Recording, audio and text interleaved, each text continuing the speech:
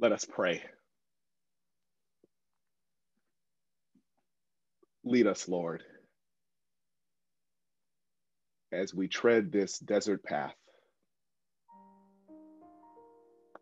Lead us into your righteousness, into the cause of right and justice and equity for all people. Lead us, God, in this moment, and speak to us and through me.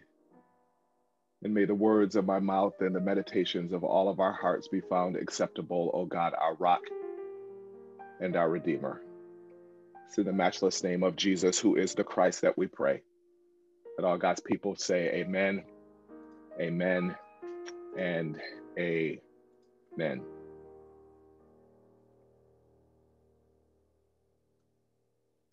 Beloved, here's the good news. Everything's going to be all right. Not just some of the things or a piece of the things or a small portion of things. Everything. Not a fragment or a fraction or a morsel or a section or a segment or a sliver or a stub or a scrap. Everything. All things are going to be all right.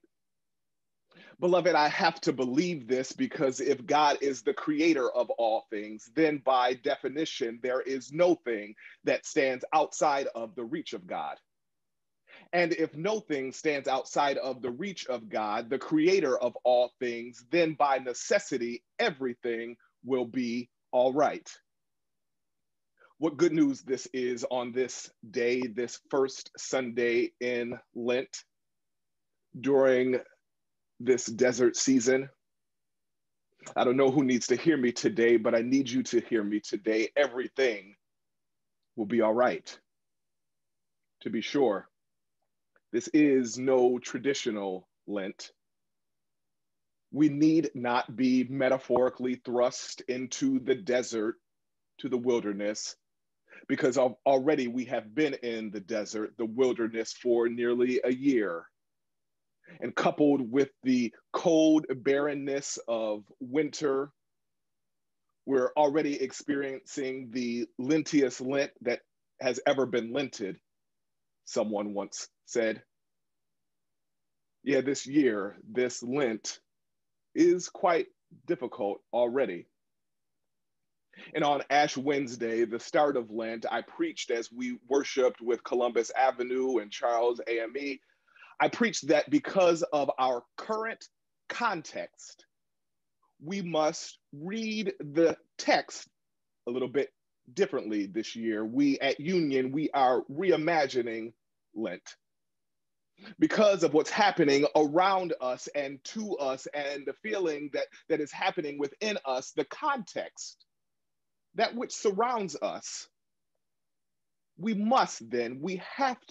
are invited to approach the text, the words, the narrative differently this Lent, this season, this year, because all that is surrounding the text, the context, is so different.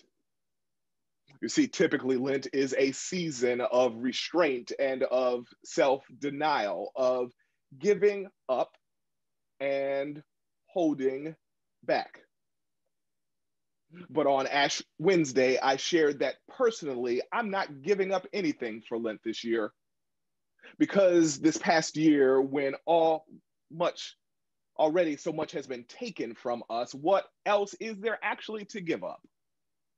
We've lost friends and friendships and homes and relationships and family. We lost life as we once knew it. I'm not giving up anything for Lent this year, because if I'm honest with you, and I believe there's others who might have felt this way, there's been many times this past year that I've simply wanted to give up. On this first Sunday of Lent, during a year that is just so different, today's message is queerly straightforward. God is carrying us through this wilderness, and we are not alone, and everything will be all right.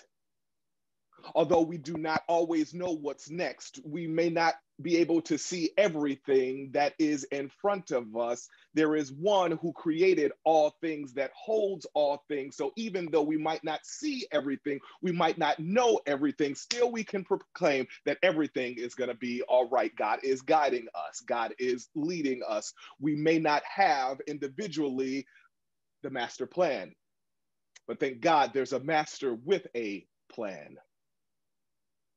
who is guiding us and directing us. This is why we sing. Lead me, Lord. Lead me in thy righteousness.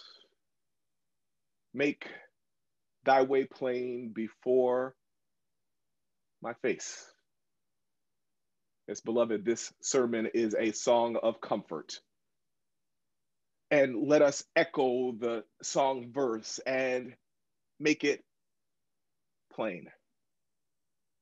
God is directing us and will make us to dwell in the safety of God's sacred dwelling place, even in this desert.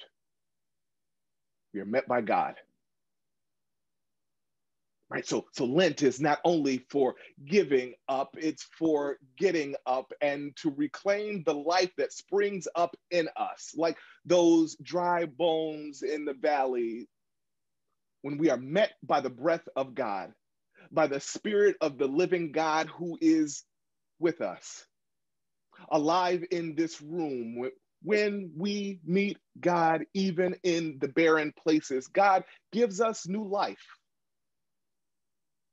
Right? I'm not giving up anything for Lent this year in the traditional sense.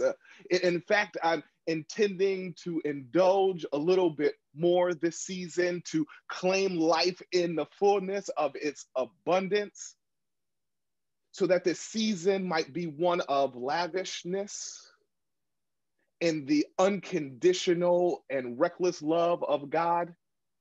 I said this Ash Wednesday, and it's worth repeating this day, this season of Lent. I'm suggesting as we prepare for Easter, we ought to start living into Easter a little bit early this year. That's why we began the service as we did, with that throwback from Easter Sunday 2020. Let the people praise. In fact, you may know that this long period between Ash Wednesday and Holy Saturday is actually 46 days. And the 40 days that marked the period we call Lent, it excludes Sundays. And the tradition has taught us that every Sunday in Lent is considered a mini Easter, where we break the traditional period of solemn prayer and we rejoice on Sundays, these mini Easters, before returning to the Lenten desert. So this is my approach to Lent this year. What if Lent, since we're already in the barrenness of winter, what if we rejoice a little bit more this time round? In the midst of the barrenness of winter, what if we claim the spring of Lent? Right? Because Lent is from that old English word meaning spring. And what if those mini Easters might occur with more frequency, and we might experience a foretaste of God's glory divine? What if something bubbles up in us, lectin meaning spring, and spring comes a little bit earlier this year, and we experience that divine reversal that we claim on Resurrection Sunday, when life comes from death, so spring might emerge from winter even in this moment.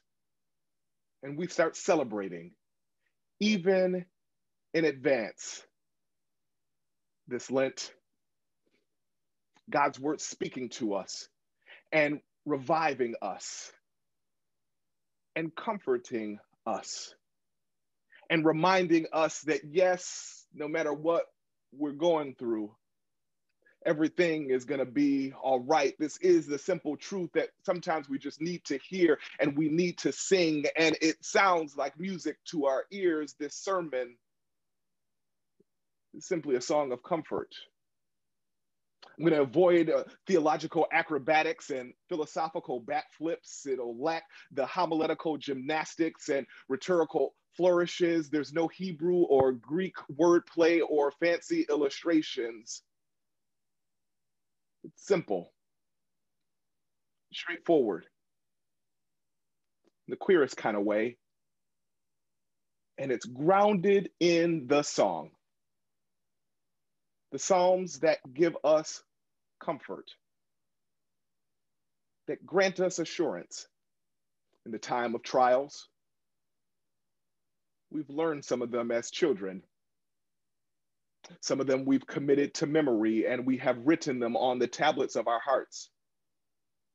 We've heard them throughout our lives, and I believe during this time in our lives, they are songs that we must sing. Because sometimes we just need to hear the refrain of these songs, these psalms of comfort again. We need to hear it spoken, that everything will be all right because the Lord is my shepherd. I shall never be in want. God makes me to lie down in green pastures, leads me beside the still waters. God restores my soul, leads me in the right path for his name's sake. Even though I walk through the hardest of places, I fear nothing.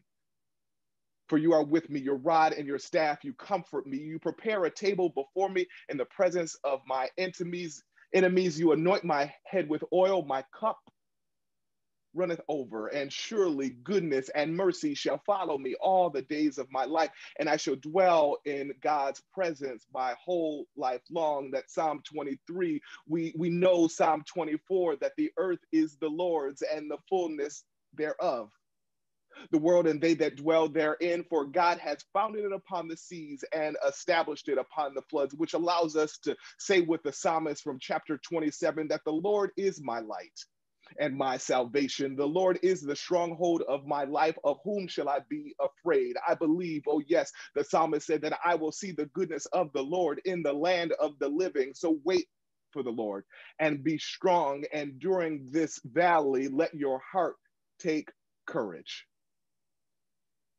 And lift up your eyes to the hills. As the psalmist wrote in 121, from where will my help come? My help comes from the name of the Lord, the maker of heaven and earth, and God will not let your foot be moved. And God will not let you fall. The God who keeps you will neither slumber nor sleep. The Lord is your keeper, and the Lord is your shade at your right hand. The sun will not strike you by day, nor the moon by night. Yeah, everyone ought to have a psalm or two or three that you can call on when you need to hear good news in the midst of bad times. When you just need to be reminded when you're struggling and carrying all of the things that you're carrying, you need to be reminded that God is carrying you and you can make it and you will make it. And yes, everything, beloved, will be all right. This is a song of comfort. Traditionally, during Lent, we sing this song of comfort, lead me, Lord, as a precursor to the scripture reading. Usually it's a prelude, a preface to the message. Today, on this first Sunday of Lent, when we're living in the Lenten wilderness already and we're struggling to shake the dust so we can live again and dance again and rejoice again, the song of comfort in Psalm 5, it isn't a prelude. It's the main verse for us today. Yes, as we travel this Lenten journey, Psalm 5 is the source of that song. Lead me, Lord. And for me, Psalm 5 is coming alongside the 23rd and the 27th. And Psalm 121 as those Psalms that I call upon to bring comfort. Comfort means to make strong. Those songs of comfort that we can sing late in the midnight hour and be reminded, as in verse 3, O Lord, in the morning you hear my voice, and even through the watches of the night as I pray. For you are a God who delights not in wickedness, and evil will not journey with you. The boastful will not stand before your eyes. But I, through the abundance of your steadfast love, it is written in the 7th verse of Psalm 5, I, through the abundance of your steadfast love, will enter your house. I will bow down toward your holy temple in awe of you. Lead me, O Lord. Lead me in your righteousness because of your ways and because of my enemies. Make your way plain before me. But let all who take refuge in you rejoice. Let them ever sing for joy and spread your protection over them so that those who love your name may exalt in you. For you bless the righteous, O Lord, and you cover them with favor as with a shield. Seems to me that there are 4 key lessons that comes from this 5th Psalm, that song of comfort. Number 1, rest assured and trust that God is our refuge. And be sure everything may not feel good, but everything will be all right. Remember that the creator of all things is with you and guiding you and leading you and directing you. And in your work, in your resisting, be reminded as you resist that evil will not prevail.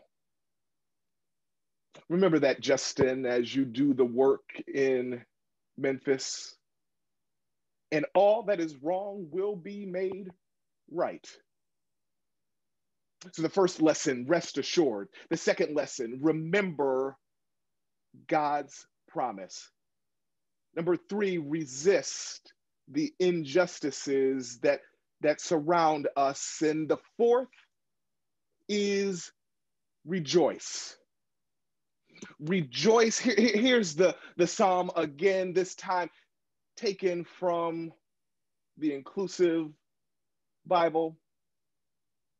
It says, take note of my words, Yahweh. Understand my sighs. Listen to my cry for help, my ruler, my God, for it is to you that I pray. Yahweh, every morning you hear my voice. Every morning I put my requests before you and I wait. You are not a God who delights in treachery. Evil cannot live with you. Arrogant people cannot stand in your presence. You hate all that twist the truth. You destroy those who lie and abhor the bloodthirsty and deceitful. But I, because of your great love, will enter your house. I will worship in your holy temple in awe and reverence because of my enemies. Guide me into your justice. Make straight your way before me. For nothing they say can be trusted. Their hearts teem with treacheries. Their throats are open graves, and their tongues speak nothing but deceit. Pronounce sentence on them, O God. Let them fall by their own devices because they fall away from your word. But let all those who take refuge in you be glad and rejoice forever. Protect them. Protect us. Those who love your name will rejoice in you. And as for the just, Yahweh God, you surround them with the shield